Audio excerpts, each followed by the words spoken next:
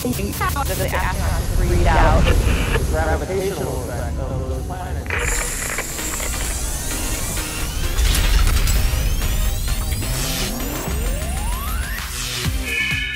Hi, I'm Alicia, and this is NASA Now.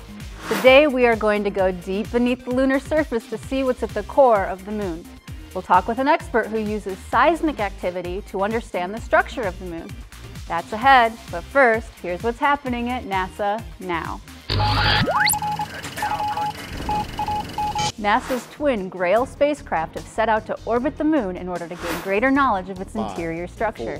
4, 3, 2, 1, 0, and liftoff of the Delta II with Grail on a journey to the center of the moon. Grail will serve as eyes on the moon for the student-run Mooncam program. Mooncam stands for Moon Knowledge Acquired by Middle Schools, and it's an educational outreach program that will allow you to take photos of the lunar surface of the moon using 8 different cameras on the Grail spacecraft. Students will use the images to study lunar features such as craters and highlands, while also learning about future landing sites. In order to get involved with Mooncam, all you have to do is have an educator register you online at mooncam.ucsd.edu. The Grail Mooncam mission will begin in 2012 when the Grail satellites are in orbit around the moon, and the mission will last approximately 80 days.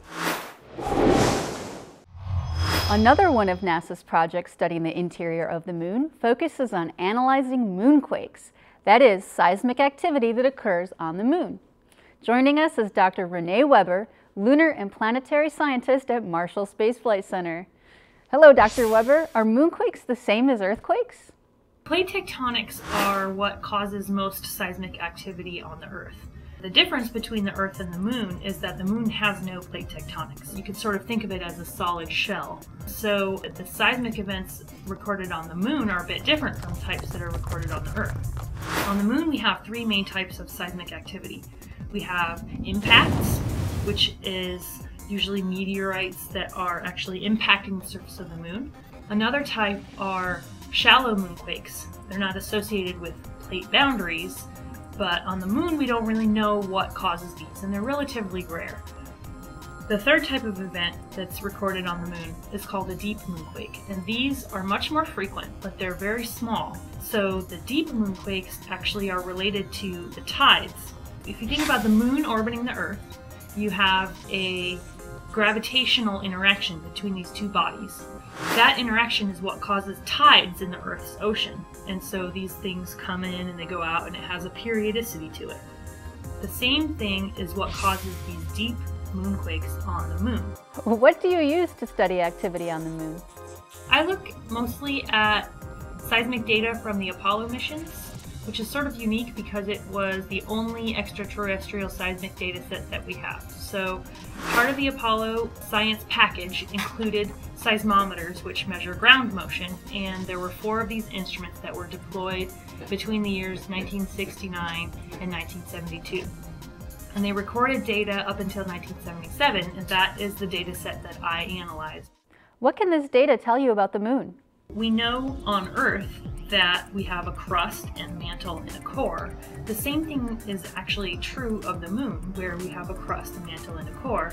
But up until recently, we only knew roughly what the size of the core was, whether or not it was molten, what the materials are that it's made of.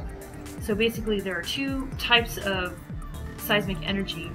If you think about dropping a pebble into a pond, you watch the ripples spread out from the source.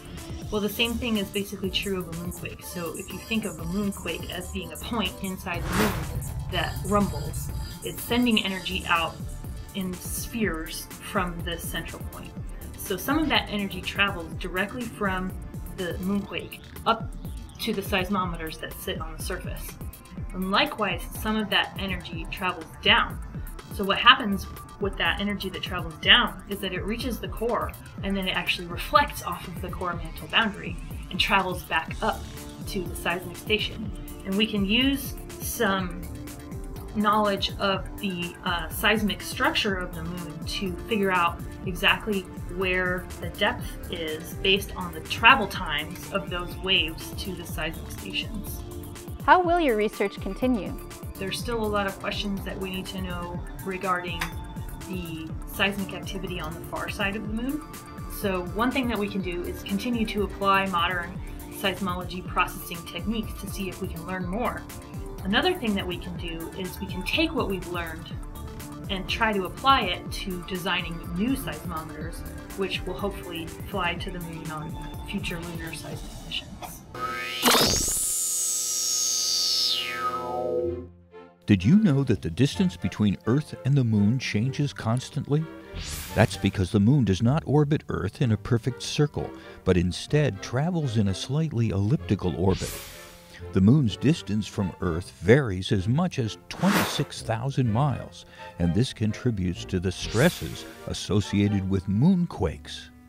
Now you know.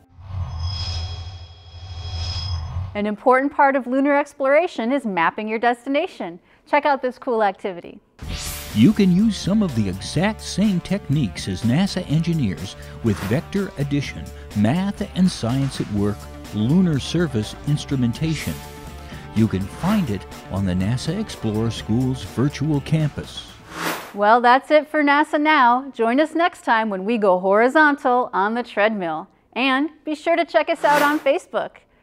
See you then on NASA Now.